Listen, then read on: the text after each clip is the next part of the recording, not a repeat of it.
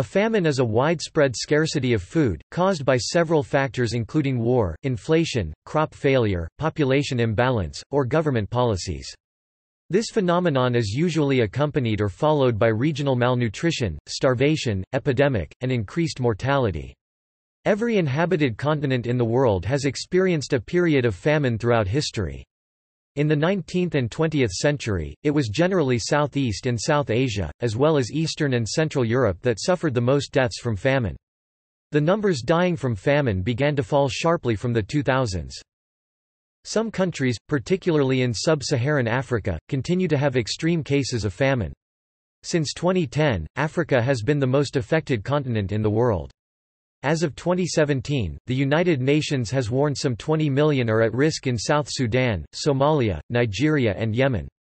Agricultural conditions have been fluctuating more and more due to variations in weather, and the distribution of food has been affected by conflict. Most programs now direct their aid towards Africa. Definitions.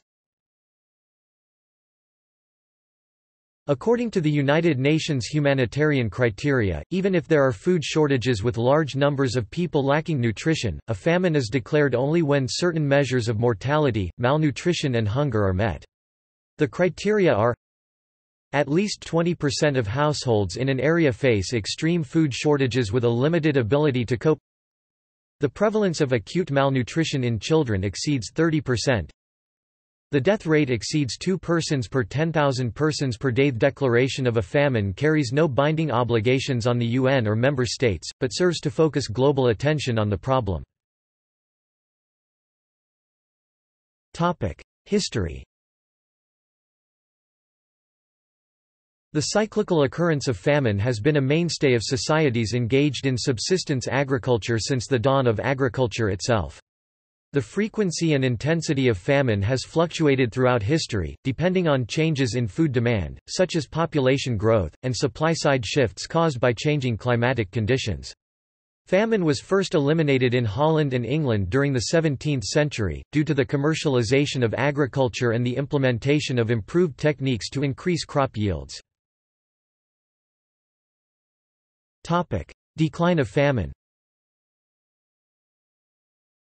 In the 16th and 17th century, the feudal system began to break down, and more prosperous farmers began to enclose their own land and improve their yields to sell the surplus crops for a profit. These capitalist landowners paid their laborers with money, thereby increasing the commercialization of rural society. In the emerging competitive labor market, better techniques for the improvement of labor productivity were increasingly valued and rewarded. It was in the farmers' interest to produce as much as possible on their land in order to sell it to areas that demanded that product. They produced guaranteed surpluses of their crop every year if they could.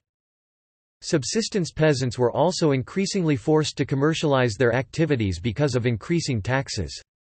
Taxes that had to be paid to central governments in money forced the peasants to produce crops to sell. Sometimes they produced industrial crops, but they would find ways to increase their production in order to meet both their subsistence requirements as well as their tax obligations. Peasants also used the new money to purchase manufactured goods. The agricultural and social developments encouraging increased food production were gradually taking place throughout the 16th century, but took off in the early 17th century. By the 1590s, these trends were sufficiently developed in the rich and commercialized province of Holland to allow its population to withstand a general outbreak of famine in Western Europe at that time. By that time, the Netherlands had one of the most commercialized agricultural systems in Europe. They grew many industrial crops such as flax, hemp and hops. Agriculture became increasingly specialized and efficient. The efficiency of Dutch agriculture allowed for much more rapid urbanization in the late 16th and early 17th centuries than anywhere else in Europe. As a result, productivity and wealth increased, allowing the Netherlands to maintain a steady food supply. By 1650, English agriculture had also become commercialized on a much wider scale. The last peacetime famine in England was in 1623–24. There were still periods of hunger, as in the Netherlands, but no more famines ever occurred. Common areas for pasture were enclosed for private use and large-scale, efficient farms were consolidated. Other technical developments included the draining of marshes, more efficient field use patterns, and the wider introduction of industrial crops. These agricultural developments led to wider prosperity in England and increasing urbanisation. By the end of the 17th century, English agriculture was the most productive in Europe. In both England and the Netherlands, the population stabilised between 1650 and 1750, the same time period in which the sweeping changes to agriculture occurred. Famines still occurred in other parts of Europe, however. In East Europe, famines occurred as late as the 20th century. Attempts at famine alleviation. Because of the severity of famine, it was a chief concern for governments and other authorities. In pre-industrial Europe, preventing famine, and ensuring timely food supplies, was one of the chief concerns of many governments, although they were severely limited in their options due to limited levels of external trade and an infrastructure and bureaucracy generally too rudimentary to effect real relief. Most governments were concerned by famine because it could lead to revolt and other forms of social disruption. By the mid-19th century and the onset of the Industrial Revolution, it became possible for governments to alleviate the effects of famine through price controls, large-scale importation of food products from foreign markets, stockpiling, rationing, regulation of production and charity. The Great Famine of 1845 in Ireland was one of the first famines to feature such intervention, although the government response was often lackluster. The initial response of the British government to the early phase of the famine was prompt and relatively successful, according to FSL Lyons. Confronted by widespread crop failure in the autumn of 1845, Prime Minister Sir Robert Peel purchased £100,000 worth of maize and cornmeal secretly from America. Baring Brothers & Co. initially acted as purchasing agents for the Prime Minister. The government hoped that they would not stifle private enterprise and that their actions would not act as a disincentive to local relief efforts. Due to weather conditions, the first shipment did not arrive in Ireland until the beginning of February 1846. The maize corn was then resold for a penny a pound. In 1846, Peel moved to repeal the Corn Laws, tariffs on grain which kept the price of bread artificially high. The famine situation worsened during 1846 and the repeal of the Corn Laws in that year did little to help the starving Irish. The measure split the Conservative Party, leading to the fall of Peel's ministry. In March, Peel set up a programme of public works in Ireland. Despite this promising start, the measures undertaken by Peel's successor, Lord John Russell, proved comparatively inadequate as the crisis deepened. Russell's ministry introduced public works projects, which by December 1846 employed some 500,000 Irish and proved impossible to administer. The government was influenced by a laissez-faire belief that the market would provide the food needed. It halted government food and relief works, and turned to a mixture of indoor and outdoor direct relief, the former administered in workhouses through the Poor Law, the latter through soup kitchens. A systematic attempt at creating the necessary regulatory framework for dealing with famine was developed by the British Raj in the 1880s. In order to comprehensively address the issue of famine, the British created an Indian Famine Commission to recommend steps that the government would be required to take in the event of a famine. The Famine Commission issued a series of government guidelines and regulations on how to respond to famines and food shortages called the Famine Code. The Famine Code was also one of the first attempts to scientifically predict famine in order to mitigate its effects. These were finally passed into law in 1883 under Lord Ripon.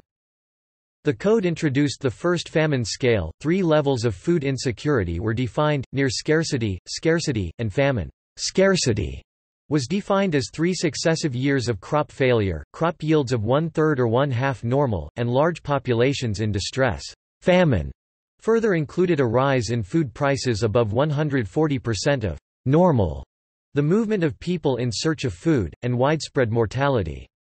The Commission identified that the loss of wages from lack of employment of agricultural laborers and artisans were the cause of famines. The Famine Code applied a strategy of generating employment for these sections of the population and relied on open-ended public works to do so. 20th century. During the 20th century, an estimated 70 million people died from famines across the world, of whom an estimated 30 million died during the famine of 1958–61 in China. The other most notable famines of the century included the Bengal famine of 1943 caused by the policies of Churchill, famines in China in 1928 and 1942, and a sequence of famines in Russia and elsewhere in the Soviet Union, including the Soviet famine of 1932–1933, caused by the policies of Stalin. A few of the great famines of the late 20th century were, the Biafran famine in the 1960s, the Khmer Rouge-caused famine in Cambodia in the 1970s, the North Korean famine of the 1990s and the Ethiopian famine of 1983–85. The latter event was reported on television reports around the world, carrying footage of starving Ethiopians whose plight was centered around a feeding station near the town of Korom. This stimulated the first mass movements to end famine across the world. BBC newsreader Michael Burke gave moving commentary of the tragedy on 23 October 1984, which he described as a «biblical famine». This prompted the Band Aid single, which was organized by Bob Geldof and featured more than 20 pop stars. The Live Aid concerts in London and Philadelphia raised even more funds for the cause. Hundreds of thousands of people died within 1 year as a result of the famine, but the publicity Live Aid generated encouraged Western nations to make available enough surplus grain to end the immediate hunger crisis in Africa. 21st century. Until 2017, worldwide deaths from famine had been falling dramatically. The World Peace Foundation reported that from the 1870s to the 1970s, great famines killed an average of 928,000 people a year. Since 1980, annual deaths had dropped to an average of 75,000, less than 10% of what they had been until the 1970s. That reduction was achieved despite the approximately 150,000 lives lost in the 2011 Somalia famine. Yet in 2017, the UN officially declared famine had returned to Africa, with about 20 million people at risk of death from starvation in Nigeria, in South Sudan, in Yemen, and in Somalia. Regional history. Africa. Early historian. The mid-22nd century BC, a sudden and short-lived climatic change that caused reduced rainfall resulted in several decades of drought in Upper Egypt. The resulting famine and civil strife is believed to have been a major cause of the collapse of the Old Kingdom. An account from the First Intermediate Period states, "All of Upper Egypt was dying of hunger and people were eating their children." In 1680s, famine extended across the entire Sahel, and in 1738 half the population of Timbuktu died of famine. In Egypt, between 1687 and 1731, there were 6 famines. The famine that afflicted Egypt in 1784 cost it roughly 1/6 of its population. The Maghreb experienced famine and plague in the late 18th century and early 19th century. There was famine in Tripoli in 1784, and in Tunis in 1785, according to John Iliffe. Portuguese records of Angola from the 16th century show that a great famine occurred on average every 70 years, accompanied by epidemic disease. It might kill 1/3 or 1/2 of the population, destroying the demographic growth of a generation and forcing colonists back into the river valleys. The first documentation of weather in West-Central Africa occurs around the mid-16th to 17th centuries in areas such as Luanda, Congo. However, not much data was recorded on the issues of weather and disease except for a few notable documents. The only records obtained are of violence between Portuguese and Africans during the Battle of Mbilwa in 1665. In these documents the Portuguese wrote of African raids on Portuguese merchants solely for food, giving clear signs of famine. Additionally, instances of cannibalism by the African Jaga were also more prevalent during this time frame, indicating an extreme deprivation of a primary food source. Colonial period. A notable period of famine occurred around the turn of the 20th century in the Congo Free State. In forming this state, Leopold used mass labor camps to finance his empire. This period resulted in the death of up to 10 million Congolese from brutality, disease and famine. Some colonial pacification efforts often caused severe famine, notably with the repression of the Maji Maji revolt in Tanganyika in 1906. The introduction of cash crops such as cotton, and forcible measures to impel farmers to grow these crops, sometimes impoverished the peasantry in many areas, such as northern Nigeria, contributing to greater vulnerability to famine when severe drought struck in 1913. A large-scale famine occurred in Ethiopia in 1888 and succeeding years, as the Rinderpest epizootic, introduced into Eritrea by infected cattle, spread southwards reaching ultimately as far as South Africa. In Ethiopia it was estimated that as much as 90% of the national herd died, rendering rich farmers and herders destitute overnight. This coincided with drought associated with an El Niño oscillation, human epidemics of smallpox, and in several countries, intense war. The Ethiopian Great Famine that afflicted Ethiopia from 1888 to 1892 cost it roughly one-third of its population. In Sudan the year 1888 is remembered as the worst famine in history, on account of these factors and also the exactions imposed by the Mahdist state. Records compiled for the Himba recall two droughts from 1910 to 1917. They were recorded by the Himba through a method of oral tradition. From 1910 to 1911 the Himba described the drought as, "drought of the Omutati seed", also called omingawi, which means the fruit of an unidentified vine that people ate during the time period. From 1914 to 1916 droughts brought Kator Ambanda or Kari Ambanda, which means, "the time of eating clothing". 20th century. For the middle part of the 20th century, agriculturalists, economists and geographers did not consider Africa to be especially famine-prone. From 1870 to 2010, 87% of deaths from famine occurred in Asia and Eastern Europe, with only 9.2% in Africa. There were notable counter-examples, such as the famine in Rwanda during World War II and the Malawi famine of 1949, but most famines were localized and brief food shortages. Although the drought was brief, the main cause of death in Rwanda was due to Belgian prerogatives to acquisition grain from their colony Rwanda. The increased grain acquisition was related to WW2. This and the drought caused 300,000 Rwandans to perish. From 1967 to 1969, large-scale famine occurred in Biafra and Nigeria due to a government blockade of the breakaway territory. It is estimated that 1.5 million people died of starvation due to this famine.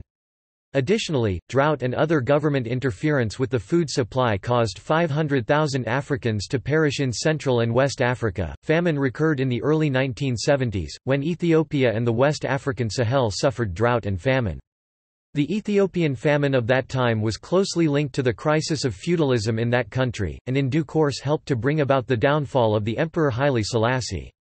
The Sahelian famine was associated with the slowly growing crisis of pastoralism in Africa, which has seen livestock herding decline as a viable way of life over the last two generations. Famines occurred in Sudan in the late 1970s and again in 1990 and 1998. The 1980 famine in Karamoja, Uganda was, in terms of mortality rates, one of the worst in history. 21% of the population died, including 60% of the infants. In the 1980s, large-scale multilayer drought occurred in the Sudan and Sahelian regions of Africa. This caused famine because even though the Sudanese government believed there was a surplus of grain, there were local deficits across the region. In October 1984, television reports describing the Ethiopian famine as biblical prompted the Live Aid concerts in London and Philadelphia, which raised large sums to alleviate the suffering. A primary cause of the famine, one of the largest seen in the country, is that Ethiopia and the surrounding Horn was still recovering from the droughts which occurred in the mid-late 1970s. Compounding this problem was the intermittent fighting due to civil war, the government's lack of organization in providing relief, and hoarding of supplies to control the population. Ultimately, over 1 million Ethiopians died and over 22 million people suffered due to the prolonged drought, which lasted roughly 2 years. In 1992, Somalia became a war zone with no effective government, police, or basic services after the collapse of the dictatorship led by Siad Barre and the split of power between warlords. This coincided with a massive drought, causing over 300,000 Somalis to perish. Recent years. Since the start of the 21st century, more effective early warning and humanitarian response actions have reduced the number of deaths by famine markedly. That said, many African countries are not self-sufficient in food production, relying on income from cash crops to import food. Agriculture in Africa is susceptible to climatic fluctuations, especially droughts, which can reduce the amount of food produced locally. Other agricultural problems include soil infertility, land degradation and erosion, swarms of desert locusts, which can destroy whole crops, and livestock diseases. Desertification is increasingly problematic. The Sahara reportedly spreads up to 48 kilometers (30 miles) per year. The most serious famines have been caused by a combination of drought, misguided economic policies, and conflict. The 1983–85 famine in Ethiopia, for example, was the outcome of all these three factors, made worse by the communist government's censorship of the emerging crisis. In Sudan at the same date, drought and economic crisis combined with denials of any food shortage by the then government of President Ghaffar Nimiri, to create a crisis that killed perhaps 250,000 people, and helped bring about a popular uprising that overthrew Nimiri. Numerous factors make the food security situation in Africa tenuous, including political instability, armed conflict and civil war, corruption and mismanagement in handling food supplies, and trade policies that harm African agriculture. An example of a famine created by human rights abuses is the 1998 Sudan famine. AIDS is also having long-term economic effects on agriculture by reducing the available workforce, and is creating new vulnerabilities to famine by overburdening poor households. On the other hand, in the modern history of Africa on quite a few occasions famines acted as a major source of acute political instability. In Africa, if current trends of population growth and soil degradation continue, the continent might be able to feed just 25% of its population by 2025, according to United Nations University (UNU's) Ghana-based Institute for Natural Resources in Africa. Recent famines in Africa include the 2005–06 Niger food crisis, the 2010 Sahel famine and the 2011 East Africa drought, where 2 consecutive missed rainy seasons precipitated the worst drought in East Africa in 60 years. An estimated 50,000 to 150,000 people are reported to have died during the period. In 2012, the Sahel drought put more than 10 million people in the Western Sahel at risk of famine, according to a Methodist Relief and Development Fund (MRDF) aid expert, due to a month-long heat wave. Today, famine is most widespread in sub-Saharan Africa, but with exhaustion of food resources, overdrafting of groundwater, wars, internal struggles, and economic failure, famine continues to be a worldwide problem with hundreds of millions of people suffering. These famines cause widespread malnutrition and impoverishment. The famine in Ethiopia in the 1980s had an immense death toll, although Asian famines of the 20th century have also produced extensive death tolls. Modern African famines are characterized by widespread destitution and malnutrition, with heightened mortality confined to young children. Current initiatives against a backdrop of conventional interventions through the state or markets, alternative initiatives have been pioneered to address the problem of food security. One Pan-African example is the Great Green Wall. Another example is the Community Area-Based Development Approach to Agricultural Development (CABDA), an NGO program with the objective of providing an alternative approach to increasing food security in Africa. CABDA proceeds through specific areas of intervention such as the introduction of drought-resistant crops and new methods of food production such as agroforestry. Piloted in Ethiopia in the 1990s, it has spread to Malawi, Uganda, Eritrea and Kenya. In an analysis of the program by the Overseas Development Institute, CABDA's focus on individual and community capacity building is highlighted. This enables farmers to influence and drive their own development through community-run institutions, bringing food security to their household and region. The role of African Unity Organization. The Organization of African Unity and its role in the African crisis has been interested in the political aspects of the continent, especially the liberation of the occupied parts of it and the elimination of racism. The organization has succeeded in this area, but the economic field and development has not succeeded in these fields. African leaders have agreed to waive the role of their organization in the development to the United Nations through the Economic Commission for Africa (ECA). Far East. Chinese scholars had kept count of 1,828 instances of famine from 108 BC to 1911 in one province or another, an average of close to one famine per year. From 1333 to 1337 a terrible famine killed 6 million Chinese. The four famines of 1810, 1811, 1846, and 1849 are said to have killed no fewer than 45 million people. Japan experienced more than 130 famines between 1603 and 1868. The period from 1850 to 1873 saw, as a result of the Taiping Rebellion, drought, and famine, the population of China drop by over 30 million people. China's Qing dynasty bureaucracy, which devoted extensive attention to minimizing famines, is credited with averting a series of famines following El Niño Southern Oscillation-linked droughts and floods.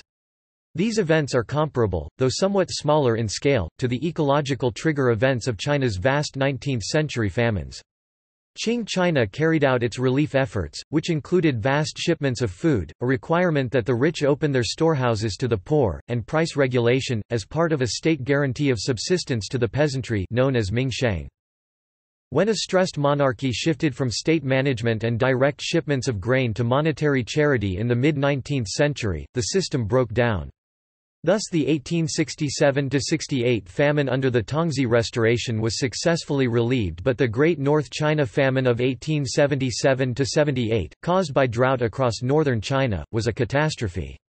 The province of Shaanxi was substantially depopulated as grains ran out, and desperately starving people stripped forests, fields, and their very houses for food. Estimated mortality is 9.5 to 13 million people.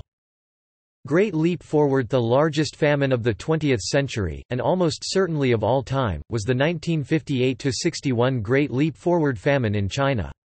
The immediate causes of this famine lay in Mao Zedong's ill-fated attempt to transform China from an agricultural nation to an industrial power in one huge leap. Communist Party cadres across China insisted that peasants abandon their farms for collective farms, and begin to produce steel in small foundries, often melting down their farm instruments in the process. Collectivization undermined incentives for the investment of labor and resources in agriculture, unrealistic plans for decentralized metal production sapped needed labor, unfavorable weather conditions, and communal dining halls encouraged overconsumption of available food. Such was the centralized control of information and the intense pressure on party cadres to report only good news—such as production quotas met or exceeded—that information about the escalating disaster was effectively suppressed. When the leadership did become aware of the scale of the famine, it did little to respond, and continued to ban any discussion of the cataclysm. This blanket suppression of news was so effective that very few Chinese citizens were aware of the scale of the famine, and the greatest peacetime demographic disaster of the 20th century only became widely known 20 years later, when the veil of censorship began to lift. The exact number of famine deaths during 1958–61 is difficult to determine, and estimates range from 18 to at least 42 million people, with a further 30 million cancelled or delayed births. It was only when the famine had wrought its worst that Mao reversed agricultural collectivization policies, which were effectively dismantled in 1978. China has not experienced a famine of the proportions of the Great Leap Forward since 1961. Khmer Rouge. In 1975, the Khmer Rouge took control of Cambodia. The new government was led by Pol Pot, who desired to turn Cambodia into a communist, agrarian utopia. His regime emptied the cities, abolished currency and private property, and forced Cambodia's population into slavery on communal farms. In less than 4 years, the Khmer Rouge had executed nearly 1.4 million people, mostly those believed to be a threat to the new ideology. Due to the failure of the Khmer Rouge's agrarian reform policies, Cambodia experienced widespread famine. As many as 1 million more died from starvation, disease, and exhaustion resulting from these policies. In 1979 Vietnam invaded Cambodia and removed the Khmer Rouge from power. By that time about 1/4 of Cambodia's population had been killed. North Korean famine. In the 1990s famine struck North Korea in the mid-1990s, set off by unprecedented floods. This autarkic urban, industrial state depended on massive inputs of subsidized goods, including fossil fuels, primarily from the Soviet Union and the People's Republic of China. When the Soviet collapse and China's marketization switched trade to a hard currency, full-price basis, North Korea's economy collapsed. The vulnerable agricultural sector experienced a massive failure in 1995–96, expanding to full-fledged famine by 1996–99. Estimates based on the North Korean census suggest that 240,000 to 420,000 people died as a result of the famine and that there were 600,000 to 850,000 unnatural deaths in North Korea from 1993 to 2008. North Korea has not yet regained food self-sufficiency and relies on external food aid from China, Japan, South Korea, Russia and the United States.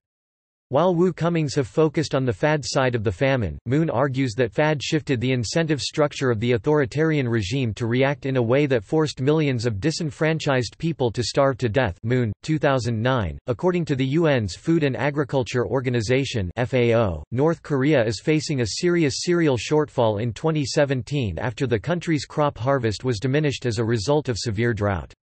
The FAO estimated that early season production fell by over 30% compared to agricultural output from the previous year, leading to the country's worst famine since 2001. Vietnam. Various famines have occurred in Vietnam. Japanese occupation during World War II caused the Vietnamese famine of 1945, which caused 2 million deaths, or 10% of the population then. Following the unification of the country after the Vietnam War, Vietnam experienced a food shortage in the 1980s, which prompted many people to flee the country. India. Owing to its almost entire dependence upon the monsoon rains, India is vulnerable to crop failures, which upon occasion deepen into famine. There were 14 famines in India between the 11th and 17th centuries. Bhatia, 1985. For example, during the 1022–1033 Great Famines in India, entire provinces were depopulated. Famine in Deccan killed at least 2 million people in 1702–1704. B. M. Bhatia believes that the earlier famines were localized, and it was only after 1860, during the British rule, that famine came to signify general shortage of food grains in the country. There were approximately 25 major famines spread through states such as Tamil Nadu in the south, and Bihar and Bengal in the east during the latter half of the 19th century.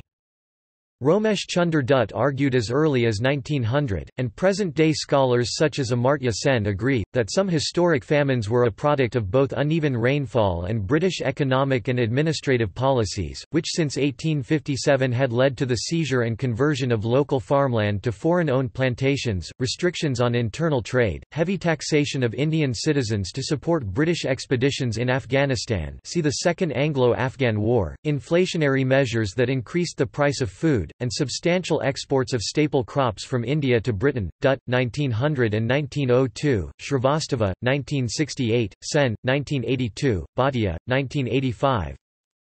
Some British citizens, such as William Digby, agitated for policy reforms and famine relief, but Lord Lytton, the governing British viceroy in India, opposed such changes in the belief that they would stimulate shirking by Indian workers.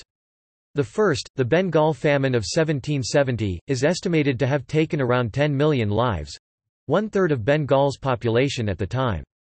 Other notable famines include the Great Famine of 1876–78, in which 6.1 million to 10.3 million people died, and the Indian Famine of 1899–1900, in which 1.25 to 10 million people died. The famines were ended by the 20th century with the exception of the Bengal famine of 1943 killing an estimated 2.1 million Bengalis during World War II. The observations of the Famine Commission of 1880 support the notion that food distribution is more to blame for famines than food scarcity. They observed that each province in British India, including Burma, had a surplus of food grains, and the annual surplus was 5.16 million tons. Bhatia, 1970. At that time, annual export of rice and other grains from India was approximately 1 million tons.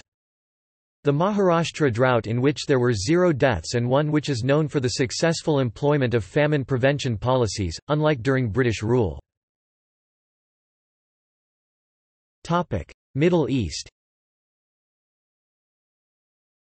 The Great Persian Famine of 1870–1872 is believed to have caused the death of 1.5 million persons, 20–25% of the population, in Persia, present-day Iran. In the early 20th century, an Ottoman blockade of food being exported to Lebanon caused a famine which killed up to 450,000 Lebanese, about one-third of the population. The famine killed more people than the Lebanese Civil War. The blockade was caused by uprisings in the Syrian region of the empire, including one which occurred in the 1860s which led to the massacre of thousands of Lebanese and Syrian by Ottoman Turks and local Druze. Europe. Middle Ages. The Great Famine of 1315–1317 or to 1322 was the first major food crisis to strike Europe in the 14th century. Millions in northern Europe died over an extended number of years, marking a clear end to the earlier period of growth and prosperity during the 11th and 12th centuries. An unusually cold and wet spring of 1315 led to widespread crop failures, which lasted until at least the summer of 1317. Some regions in Europe did not fully recover until 1322. Most nobles, cities, and states were slow to respond to the crisis, and when they realized its severity, they had little success in securing food for their people. In 1315, in Norfolk, England, the price of grain soared from 5 shillings, quarter to 20 shillings, quarter. It was a period marked by extreme levels of criminal activity, disease and mass death, infanticide, and cannibalism. It had consequences for church, state, European society and future calamities to follow in the 14th century. There were 95 famines in medieval Britain, and 75 or more in medieval France. More than 10% of England's population, or at least 500,000 people, may have died during the famine of 1315–1316. Famine was a very destabilizing and devastating occurrence. The prospect of starvation led people to take desperate measures. When scarcity of food became apparent to peasants, they would sacrifice long-term prosperity for short-term survival. They would kill their draft animals, leading to lowered production in subsequent years.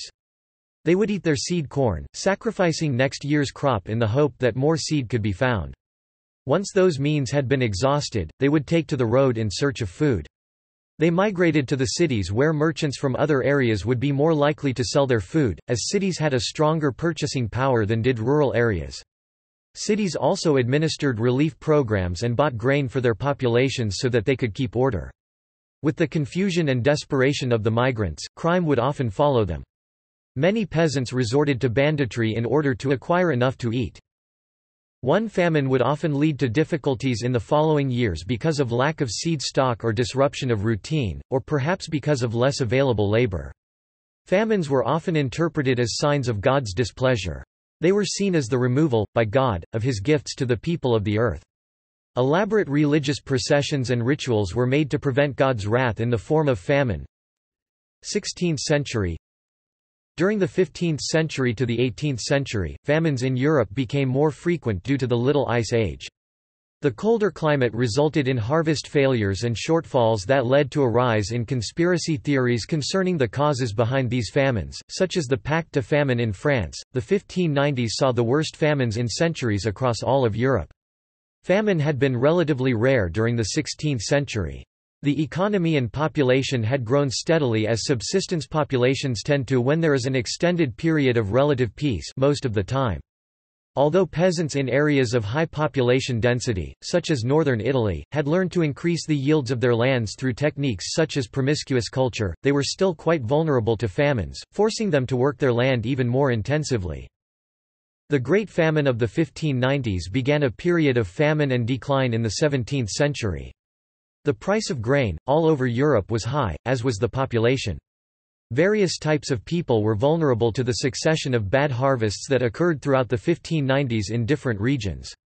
The increasing number of wage laborers in the countryside were vulnerable because they had no food of their own, and their meager living was not enough to purchase the expensive grain of a bad crop year.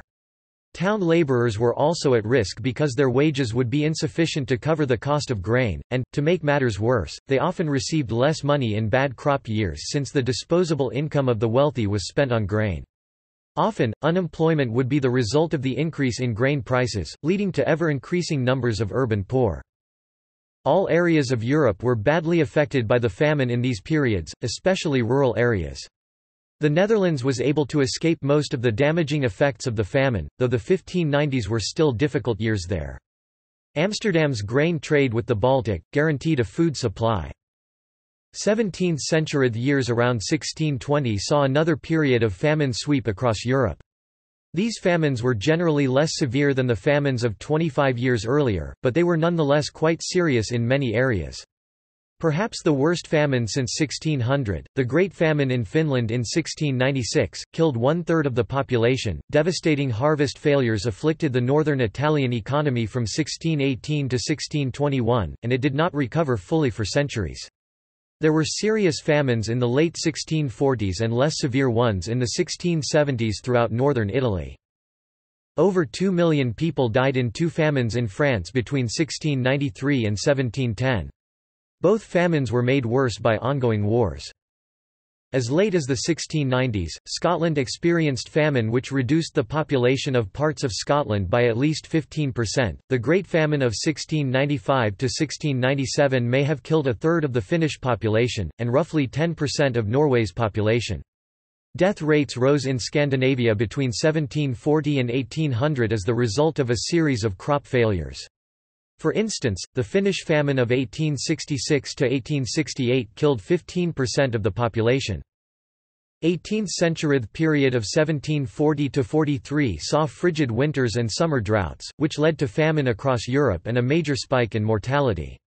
The winter 1740 to 41 was unusually cold, possibly because of volcanic activity, according to Scott and Duncan 2002. Eastern Europe experienced more than 150 recorded famines between AD 1500 and 1700, and there were 100 hunger years and 121 famine years in Russia between AD 971 and 1974.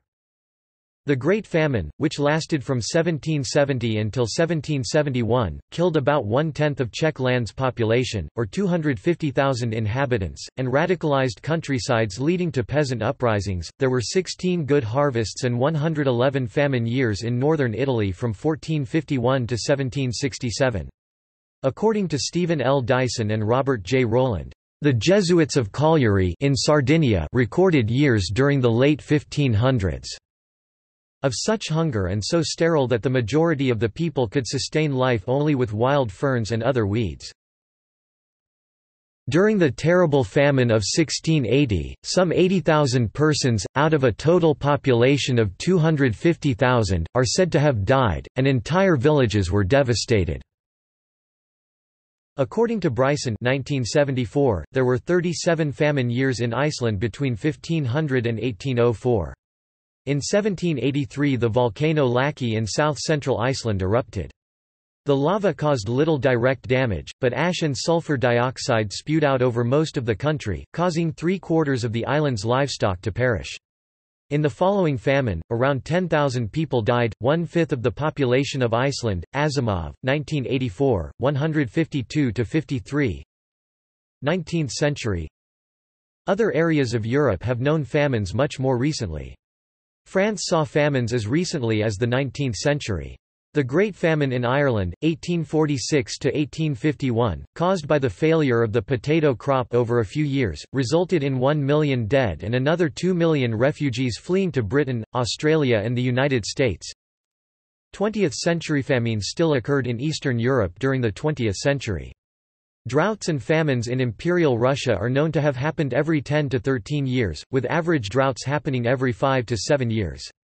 Russia experienced 11 major famines between 1845 and 1922, one of the worst being the famine of 1891–92. The Russian famine of 1921–22 killed an estimated 5 million. Famines continued in the Soviet era, the most notorious being the Holodomor in various parts of the country, especially the Volga, and the Ukrainian and northern Kazakh SSRs during the winter of 1932–1933. The Soviet famine of 1932–1933 is nowadays reckoned to have cost an estimated 6 million lives. The last major famine in the USSR happened in 1947 due to the severe drought and the mismanagement of grain reserves by the Soviet government. The Hunger Plan, i.e., the Nazi plan to starve large sections of the Soviet population, caused the deaths of many. The Russian Academy of Sciences in 1995 reported civilian victims in the USSR at German hands, including Jews, totaled 13.7 million dead, 20% of the 68 million persons in the occupied USSR. This included 4.1 million famine and disease deaths in occupied territory. There were an additional estimated 3 million famine deaths in areas of the USSR not under German occupation. The 872 days of the Siege of Leningrad (1941–1944) caused unparalleled famine in the Leningrad region through disruption of utilities, water, energy, and food supplies. This resulted in the deaths of about 1 million people. Famine even struck in Western Europe during the Second World War. In the Netherlands, the Hongerwinter of 1944 killed approximately 30,000 people. Some other areas of Europe also experienced famine at the same time. Latin America. The pre-Columbian Americans often dealt with severe food shortages and famines. The persistent drought around 850 AD coincided with the collapse of classic Maya civilization, and the famine of one rabbit AD 1454 was a major catastrophe in Mexico. Brazil's 1877–78 Grande Seca Great Drought, the worst in Brazil's history, caused approximately 500,000 deaths. The one from 1915 was devastating too. Oceania. Easter Island was hit by a great famine between the 15th and 18th centuries. Hunger and subsequent cannibalism was caused by overpopulation and depletion of natural resources as a result of deforestation, partly because work on megalithic monuments required a lot of wood. There are other documented episodes of famine in various islands of Polynesia, such as occurred in Kau, Hawaii in 1868, according to Daniel Lord Smale. Famine cannibalism was until recently a regular feature of life in the islands of the Massim near New Guinea and of some other societies of Southeast Asia and the Pacific. Risk of future famine. The Guardian reports that in 2007 approximately 40% of the world's agricultural land is seriously degraded. If current trends of soil degradation continue in Africa, the continent might be able to feed just 25% of its population by 2025, according to UNU's Ghana-based Institute for Natural Resources in Africa. As of late 2007, increased farming for use in biofuels, along with world oil prices at nearly $100 a barrel, has pushed up the price of grain used to feed poultry and dairy cows and other cattle, causing higher prices of wheat up 58%, soybean up 32%, and maize up 11% over the year.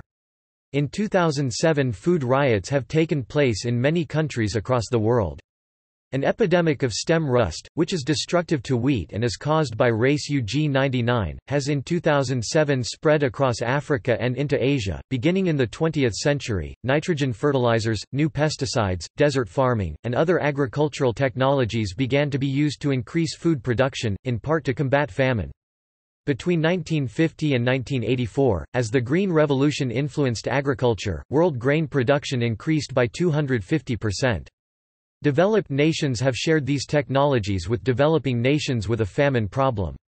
However, as early as 1995, there were signs that these new developments may contribute to the decline of arable land, e.g. persistence of pesticides leading to soil contamination, salt accumulation due to irrigation, erosion. In 1994, David Pimentel, professor of ecology and agriculture at Cornell University, and Mario Giampetro, senior researcher at the National Research Institute on Food and Nutrition (INRAN), estimated the maximum U.S. population for a sustainable economy at 200 million. According to geologist Dale Allen Pfeiffer, coming decades could see rising food prices without relief and massive starvation on a global level. Water deficits, which are already spurring heavy grain imports in numerous smaller countries, may soon do the same in larger countries, such as China or India.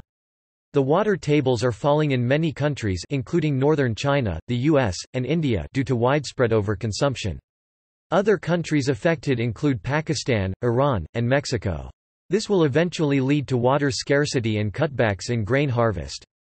Even while overexploiting its aquifers, China has developed a grain deficit, contributing to the upward pressure on grain prices. Most of the 3 billion people projected to be added worldwide by mid-century will be born in countries already experiencing water shortages. After China and India, there is a second tier of smaller countries with large water deficits: Algeria, Egypt, Iran, Mexico, and Pakistan.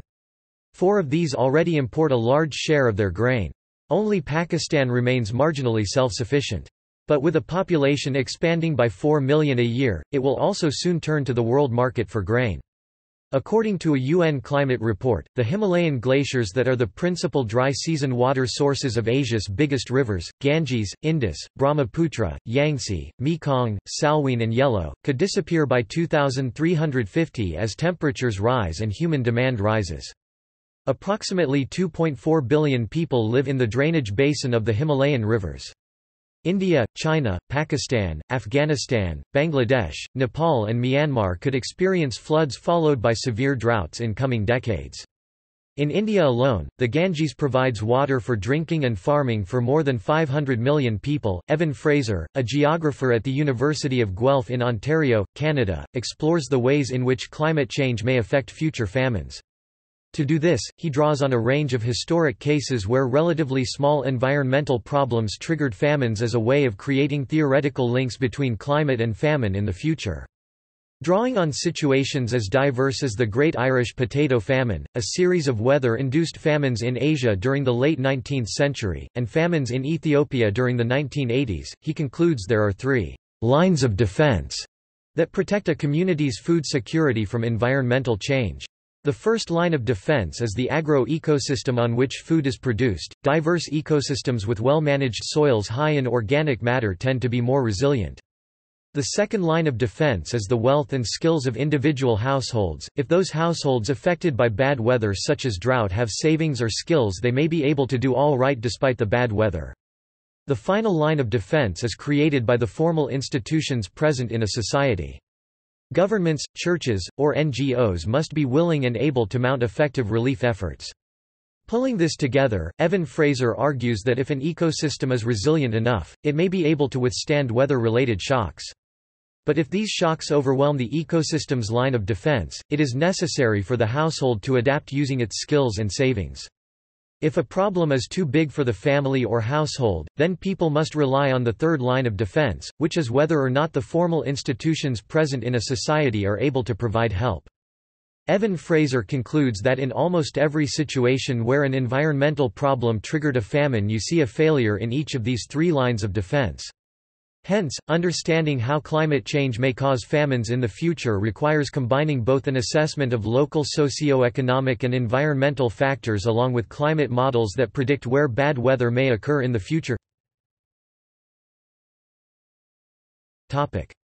Causes. Definitions of famines are based on 3 different categories. These include food supply-based, food consumption-based and mortality-based definitions. Some definitions of famines are: Blix – widespread food shortage leading to significant rise in regional death rates. Brown and Ekholm – sudden, sharp reduction in food supply resulting in widespread hunger. Scrimshaw – sudden collapse in level of food consumption of large numbers of people. Ravallion, unusually high mortality with unusually severe threat to food intake of some segments of a population. Cuny, a set of conditions that occurs when large numbers of people in a region cannot obtain sufficient food, resulting in widespread, acute malnutrition. Food shortages in a population are caused either by a lack of food or by difficulties in food distribution. It may be worsened by natural climate fluctuations and by extreme political conditions related to oppressive government or warfare. The conventional explanation until 1981 for the cause of famines was the food availability decline hypothesis. The assumption was that the central cause of all famines was a decline in food availability.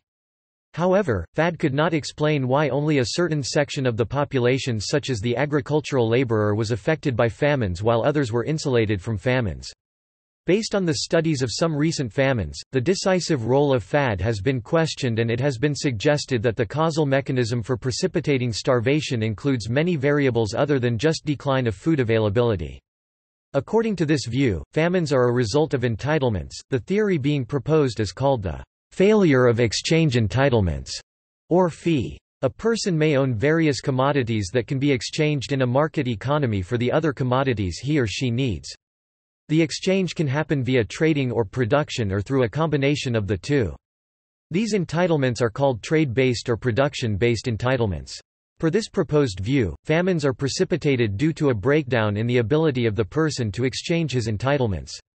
An example of famines due to fee is the inability of an agricultural laborer to exchange his primary entitlement, i.e., labor for rice, when his employment became erratic or was completely eliminated. According to the Physicians for Social Responsibility (PSR), global climate change is additionally challenging the Earth's ability to produce food, potentially leading to famine. Some elements make a particular region more vulnerable to famine. These include poverty, population growth, an inappropriate social infrastructure, a suppressive political regime, and a weak or underprepared government. According to a FEWSNET report, famines are not natural phenomena, they are catastrophic political failures. Topic: Climate and population pressure. Many famines are caused by imbalance of food production compared to the large populations of countries whose population exceeds the regional carrying capacity. Historically, famines have occurred from agricultural problems such as drought, crop failure, or pestilence. Changing weather patterns, the ineffectiveness of medieval governments in dealing with crises, wars, and epidemic diseases such as the Black Death helped to cause hundreds of famines in Europe during the Middle Ages, including 95 in Britain and 75 in France. In France, the Hundred Years' War, crop failures and epidemics reduced the population by 2/3. The failure of a harvest or change in conditions, such as drought, can create a situation whereby large numbers of people continue to live where the carrying capacity of the land has temporarily dropped radically. Famine is often associated with subsistence agriculture. The total absence of agriculture in an economically strong area does not cause famine. Arizona and other wealthy regions import the vast majority of their food, since such regions produce sufficient economic goods for trade. Famines have also been caused by volcanism. The 1815 eruption of the Mount Tambora volcano in Indonesia caused crop failures and famines worldwide and caused the worst famine of the 19th century. The current consensus of the scientific community is that the aerosols and dust released into the upper atmosphere causes cooler temperatures by preventing the sun's energy from reaching the ground. The same mechanism is theorized to be caused by very large meteorite impacts to the extent of causing mass extinctions. State-sponsored famines. In certain cases, such as the Great Leap Forward in China, which produced the largest famine in absolute numbers, North Korea in the mid-1990s, or Zimbabwe in the early 2000s, famine can occur because of government policy. In 1932, under the rule of the USSR, Ukraine experienced one of its largest famines when between 2.4 and 7.5 million peasants died as a result of a state-sponsored famine. It was termed the Holodomor, suggesting that it was a deliberate campaign of repression designed to eliminate resistance to collectivization. Forced grain quotas imposed upon the rural peasants and a brutal reign of terror contributed to the widespread famine. The Soviet government continued to deny the problem, and it did not provide aid to the victims, nor did it accept foreign aid. Several contemporary scholars dispute the notion that the famine was deliberately inflicted by the Soviet government. In 1958 in China, Mao Zedong's communist government launched the Great Leap Forward campaign, aimed at rapidly industrializing the country. The government forcibly took control of agriculture. Barely enough grain was left for the peasants, and starvation occurred in many rural areas. Exportation of grain continued despite the famine, and the government attempted to conceal it. While the famine is attributed to unintended consequences, it is believed that the government refused to acknowledge the problem, thereby further contributing to the deaths. In many instances, peasants were persecuted. Between 20 and 45 million people perished in this famine, making it one of the deadliest famines to date. Malawi ended its famine by subsidizing farmers despite the strictures imposed by the World Bank. During the 1973 Wallo famine in Ethiopia, food was shipped out of Wallo to the capital city of Addis Ababa, where it could command higher prices. In the late 1970s and early 1980s, residents of the dictatorship of Ethiopia and Sudan suffered massive famines, but the democracy of Botswana avoided them, despite also suffering a severe drop in national food production. In Somalia, famine occurred because of a failed state. The famine in Yemen was a direct result of the Saudi Arabian-led intervention in Yemen and the blockade imposed by Saudi Arabia and its allies, including the United States. According to the UN, 130 children under 5 years of age were dying from starvation and starvation-related diseases every day by the end of 2017, with 50,000 dead for the year. As of October 2018, half the population is at risk of famine. According to Amartya Sen 1999, there has never been a famine in a functioning multi-party democracy. Hazel and Roser have demonstrated that while there have been a few minor exceptions, famines rarely occur in democratic systems but are strongly correlated with autocratic and colonial systems. Famine prevention. Relief technologies, including immunization, improved public health infrastructure, general food rations and supplementary feeding for vulnerable children, has provided temporary mitigation to the mortality impact of famines, while leaving their economic consequences unchanged, and not solving the underlying issue of too large a regional population relative to food production capability. Humanitarian crises may also arise from genocide campaigns, civil wars, refugee flows and episodes of extreme violence and state collapse, creating famine conditions among the affected populations. Despite repeated stated intentions by the world's leaders to end hunger and famine, famine remains a chronic threat in much of Africa, Eastern Europe, the Southeast, South Asia, and the Middle East. In July 2005, the Famine Early Warning Systems Network labeled Niger with emergency status, as well as Chad, Ethiopia, South Sudan, Somalia and Zimbabwe. In January 2006, the United Nations Food and Agriculture Organization warned that 11 million people in Somalia, Kenya, Djibouti and Ethiopia were in danger of starvation due to the combination of severe drought and military conflicts. In 2006, the most serious humanitarian crisis in Africa was in Sudan's region Darfur. Francis Moore Lappé, later co-founder of the Institute for Food and Development Policy Food First, argued in Diet for a Small Planet 1971 that vegetarian diets can provide food for larger populations, with the same resources, compared to omnivorous diets.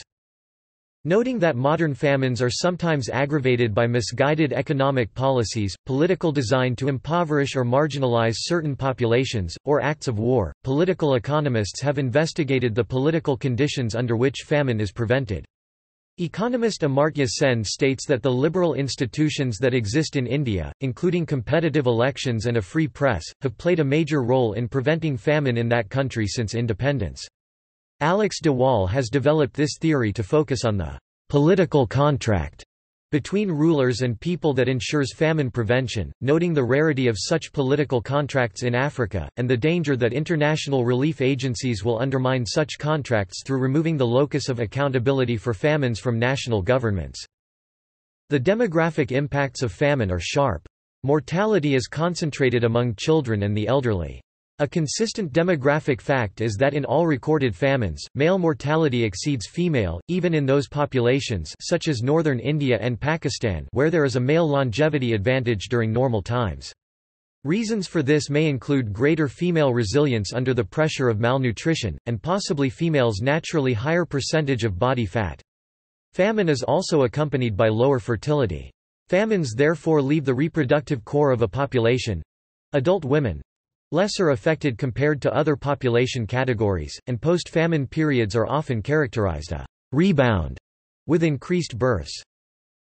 Even though the theories of Thomas Malthus would predict that famines reduce the size of the population commensurate with available food resources, in fact even the most severe famines have rarely dented population growth for more than a few years. The mortality in China in 1958–61, Bengal in 1943, and Ethiopia in 1983–85 was all made up by a growing population over just a few years. Of greater long-term demographic impact is emigration. Ireland was chiefly depopulated after the 1840s famines by waves of emigration. Food security. Long-term measures to improve food security include investment in modern agriculture techniques, such as fertilizers and irrigation, but can also include strategic national food storage. World Bank strictures restrict government subsidies for farmers, and increasing use of fertilizers is opposed by some environmental groups because of its unintended consequences, adverse effects on water supplies and habitat. The effort to bring modern agricultural techniques found in the Western world, such as nitrogen fertilizers and pesticides, to the Indian subcontinent, called the Green Revolution, resulted in decreases in malnutrition similar to those seen earlier in Western nations. This was possible because of existing infrastructure and institutions that are in short supply in Africa, such as a system of roads or public seed companies that made seeds available. Supporting farmers in areas of food insecurity, through such measures as free or subsidized fertilizers and seeds, increases food harvest and reduces food prices. The World Bank and some rich nations press nations that depend on them for aid to cut back or eliminate subsidized agricultural inputs such as fertilizer, in the name of privatization, even as the United States and Europe extensively subsidized their own farmers. Relief. There is a growing realization among aid groups that giving cash or cash vouchers instead of food is a cheaper, faster, and more efficient way to deliver help to the hungry, particularly in areas where food is available but unaffordable.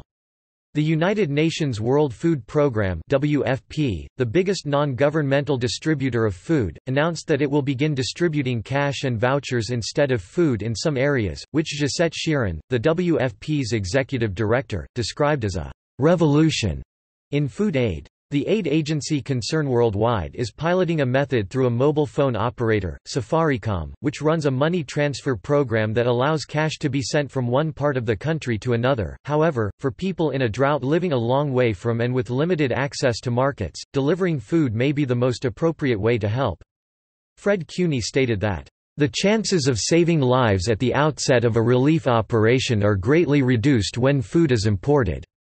By the time it arrives in the country and gets to people, many will have died." U.S. law, which requires buying food at home rather than where the hungry live, is inefficient because approximately half of what is spent goes for transport. Fred Cuny further pointed out, "Studies of every recent famine have shown that food was available in country, though not always in the immediate food deficit area.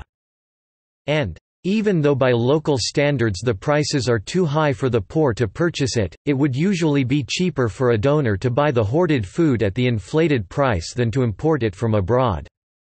Deficient micronutrients can be provided through fortifying foods.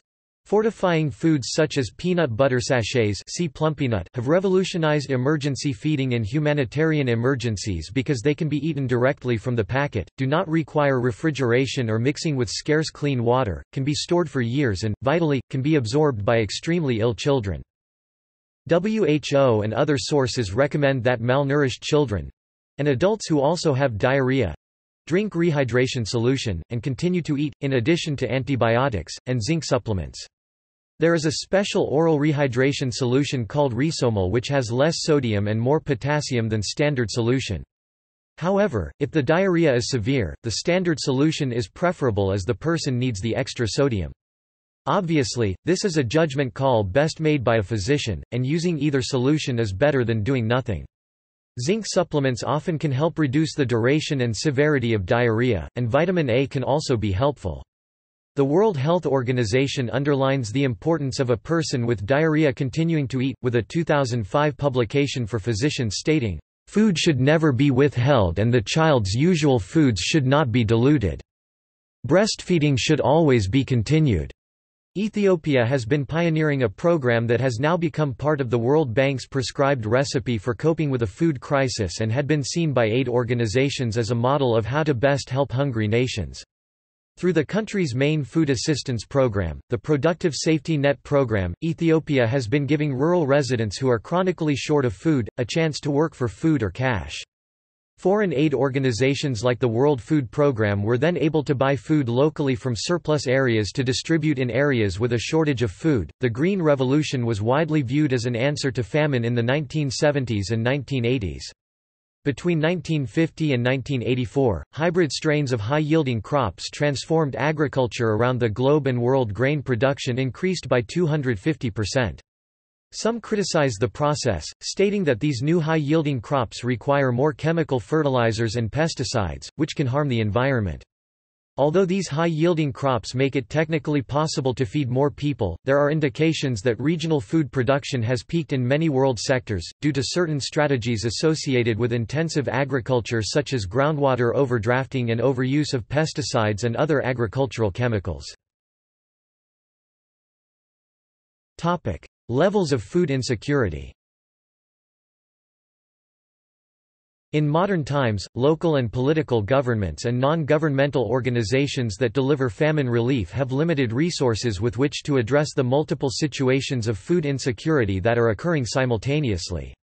Various methods of categorizing the gradations of food security have thus been used in order to most efficiently allocate food relief. One of the earliest were the Indian famine codes devised by the British in the 1880s. The codes listed 3 stages of food insecurity: near scarcity, scarcity and famine, and were highly influential in the creation of subsequent famine warning or measurement systems. The early warning system developed to monitor the region inhabited by the Turkana people in northern Kenya also has 3 levels, but links each stage to a pre-planned response to mitigate the crisis and prevent its deterioration. The experiences of famine relief organizations throughout the world over the 1980s and 1990s resulted in at least 2 major developments: the livelihoods approach and the increased use of nutrition indicators to determine the severity of a crisis. Individuals and groups in food-stressful situations will attempt to cope by rationing consumption, finding alternative means to supplement income, etc., before taking desperate measures, such as selling off plots of agricultural land. When all means of self-support are exhausted, the affected population begins to migrate in search of food or fall victim to outright mass starvation. Famine may thus be viewed partially as a social phenomenon, involving markets, the price of food, and social support structures. A second lesson drawn was the increased use of rapid nutrition assessments, in particular of children, to give a quantitative measure of the famine's severity. Since 2003, many of the most important organizations in famine relief, such as the World Food Programme and the U.S. Agency for International Development, have adopted a 5-level scale measuring intensity and magnitude. The intensity scale uses both livelihoods measures and measurements of mortality and child malnutrition to categorize a situation as food secure, food insecure, food crisis, famine, severe famine, and extreme famine. The number of deaths determines the magnitude designation, with under 1,000 fatalities defining a minor famine and a catastrophic famine, resulting in over 1 million deaths. Society and culture. Famine personified as an allegory is found in some cultures, e.g. one of the 4 horsemen of the apocalypse in Christian tradition, the Fear Gorda of Irish folklore, or the Wendigo of Algonquian tradition. See also Footnotes. References. Sources and further reading. Asimov, Isaac, Asimov's New Guide to Science, pp. 152–53, Basic Books, Inc., 1984. Bhatia, B.M. 1985. Famines in India, A Study in Some Aspects of the Economic History of India with Special Reference to Food Problem, Delhi, Konark Publishers Private. Limited. Chaudhary, B.B. 1984. Desai, Mignad, Rudolph, Suzanne Hober, Rudra, Ashok, eds. Agrarian Power and Agricultural Productivity in South Asia, 1. University of California Press. ISBN 978-0-520-05369-4. Retrieved 1 October 2010. Davis, Mike, Late Victorian Holocausts, El Niño Famines and the Making of the Third World, London, Verso, 2002. Excerpt online. Romesh C. Open Letters to Lord Curzon on Famines and Land Assessments in India, first published 1900, 2005 edition by Adamant Media Corporation, Elibran Classics Series, ISBN 1-4021-5115-2. Romesh C. The Economic History of India Under Early British Rule, first published 1902, 2001 edition by Routledge, ISBN 0-415-24493-5. Encyclopædia Britannica 2010. Food Availability Decline. Retrieved 1 October 2010. Ganson, Nicholas, The Soviet Famine of 1946–47 in Global and Historical Perspective. New York, Palgrave Macmillan, 2009. ISBN 0-230-61333-0. Gennady Golubev and Nikolai Dironin, Geography of Droughts and Food Problems in Russia 1900–2000, Report of the International Project on Global Environmental Change and its Threat to Food and Water Security in Russia February 2004. Greenough, Paul R., Prosperity and Misery in Modern Bengal. The Famine of 1943–1944, Oxford University Press 1982. Harrison, G. Ainsworth, Famine, Oxford University Press, 1988. LeBlanc, Stephen, Constant Battles, The Myth of the Peaceful, Noble Savage, St. Martin's Press 2003 argues that recurring famines have been the major cause of warfare since Paleolithic times. ISBN 0-312-31089-7.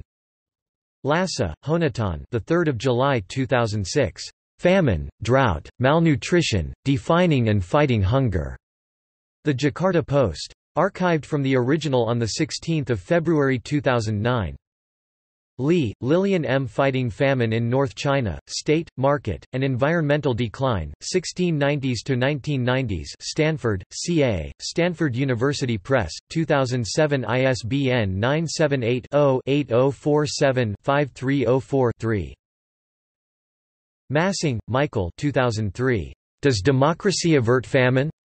The New York Times. Retrieved 27 September 2010. Mead, Margaret. The Changing Significance of Food. American Scientist. March to April 1970. pp. 176–89. Ray, James Arthur, Sivertson, Linda 2008. Harmonic Wealth, The Secret of Attracting the Life You Want. Hyperion. ISBN 978-1-4013-2264-9. Moon, William. Origins of the Great North Korean Famine. North Korean Review. Sen, Amartya, Poverty and Famines, An Essay on Entitlements and Deprivation, Oxford, Clarendon Press, 1982 via Questia via Oxford Press.